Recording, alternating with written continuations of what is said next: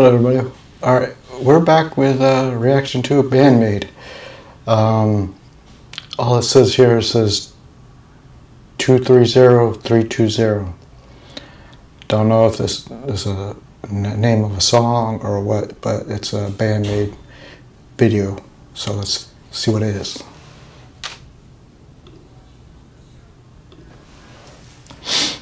Back at it with his new supergroup, the Last Rock Stars. The opening act for their U.S. shows was MAID. Rock fans worldwide can't get enough of the group's MAID-like outfits and headbanging tracks.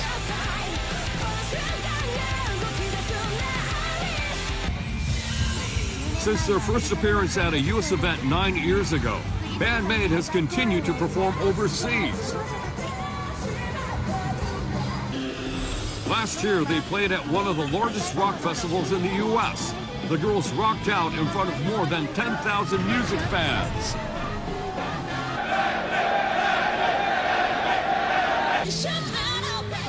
And in 2023, the overseas offers have kept rolling in. Now enjoy one of band MAID's signature tracks, Choose Me. Choose Me? I don't know that song. Oh, no, I do know a song.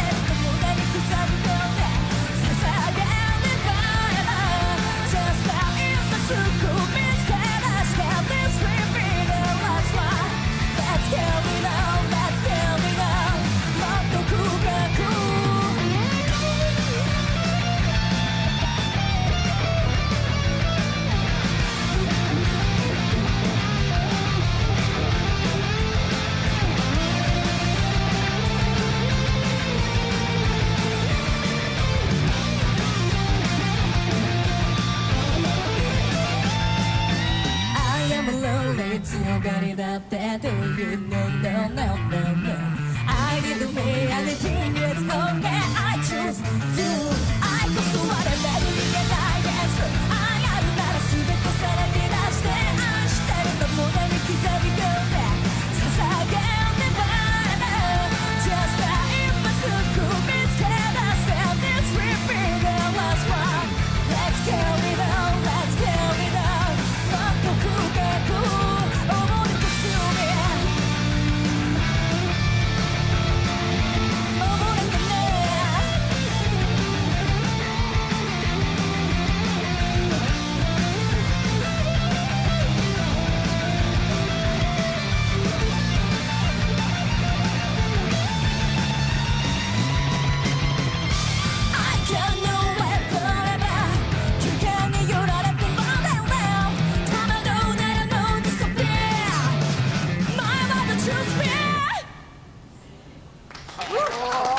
Nice.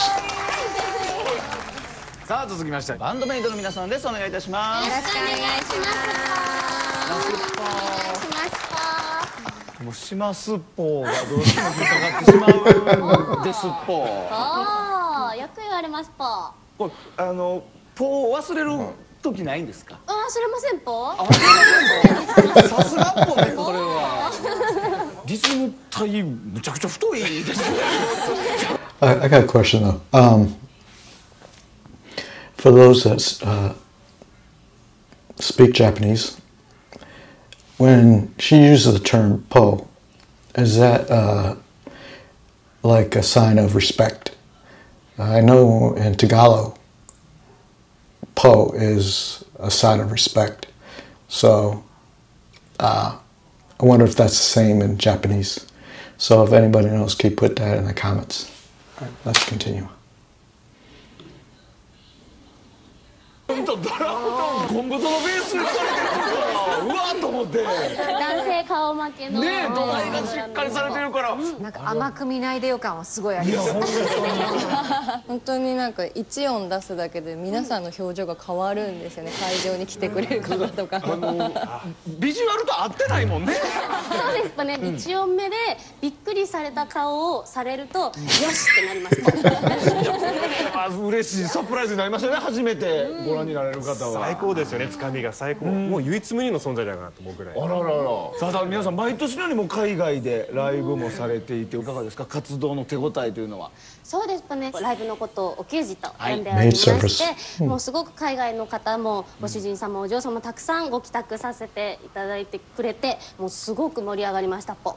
帰宅になるんだ。お客様のことを。お給仕にご帰宅していただくことが私たちのライブに来ていただくことになりますぽ。海外の公演では「Welcome back home Masters and Princesses」っていうふうに英語で言ってます。 Welcome back home Masters and Princesses。どうネルソン。いやすごいなんかこれから不思議な世界に連れてくる。ああなるほどね。でも海外で活動することになったきっかけというのは。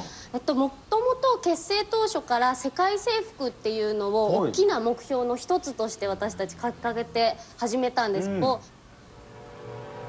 Kobato Miku formed band MAID 10 years ago while working at a MAID cafe in Akihabara.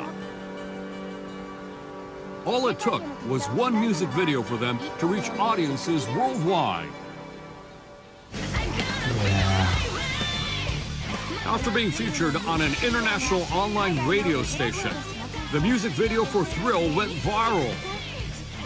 The visuals of girls in MAID outfits walking out quickly gained online buzz, pushing band MAID into the global market.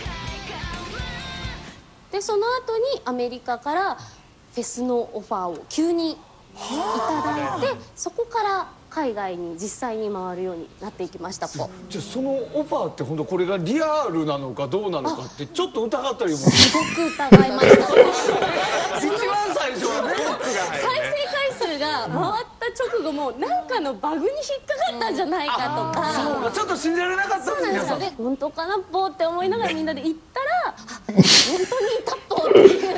そこでじゃあ初めてもう受け入れられたっていう。そうですぽそうですぽ。もう一つ乗り越えるっていうところで言うと、やっぱり言葉の壁も必ずあると思うんですよ。そうですぽね。曲に関してもわざわざ英語の歌詞というよりは英語と日本語を混ぜて書くことが多いんですけど、その曲で日本語を学んでいただける方とかも多いので、4文字熟語を使ったり漢字を入れたりっていうので、それを面白がってくださる方がとても多いですぽ。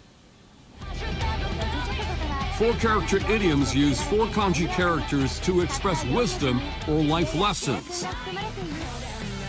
Band MAID's lyrics feature a lot of these four-character idioms.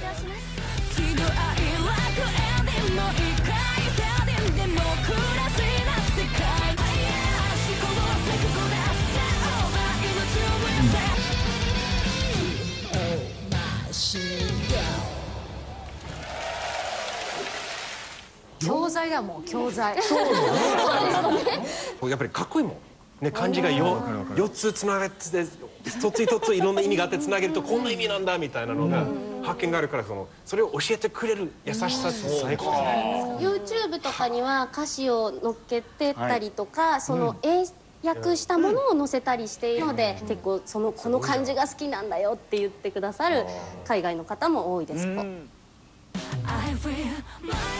Next up, Band MAID will perform a track they wrote while touring the US, Memorable.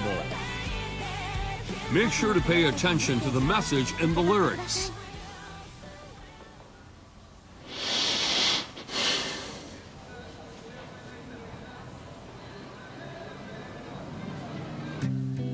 We have never seen the view 高鳴る胸は懐かしい気持ちに I'm so glad to see you again この時が続くように暗い日々さえ離中無意味なものはないよ You showed me that last night I feel my heart living with you love to love me 言葉にできない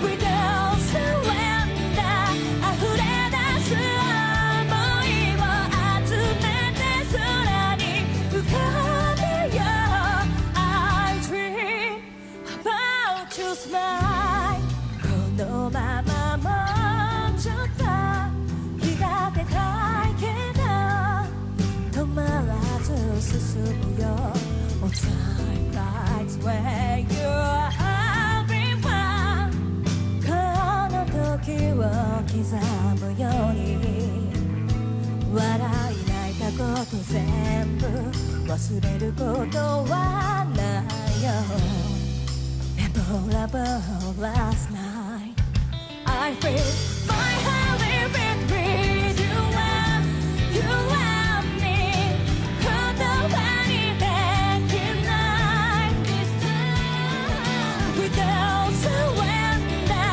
溢れ出す想いを集めて空に浮かべよう I dream about your smile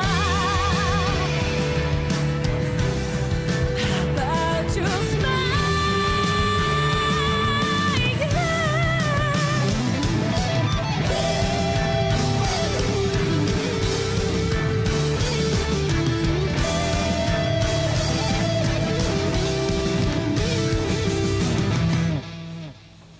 I saw everybody else wonder who was so I want to shine on you tonight, tonight, yeah.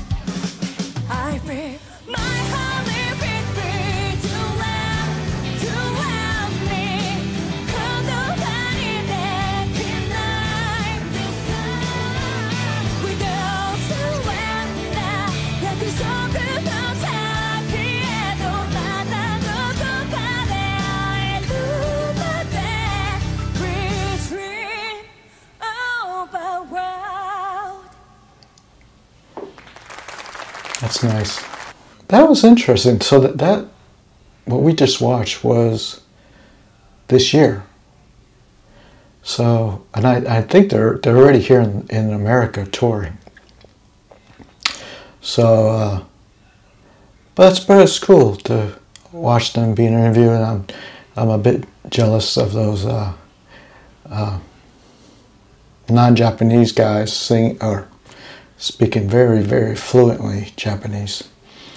And but still, it was a good video, and I liked seeing them as usual and talking and getting an insight to, like when they're talking about when they see the reaction of the audience off the first note, and if they see that surprised look, they're like, yes, you know. I thought that was funny. So anyways, I hope you guys enjoy this. Maybe you guys learned something new about them like I just did. Until next time, take care of yourself and the ones you love. Bye-bye.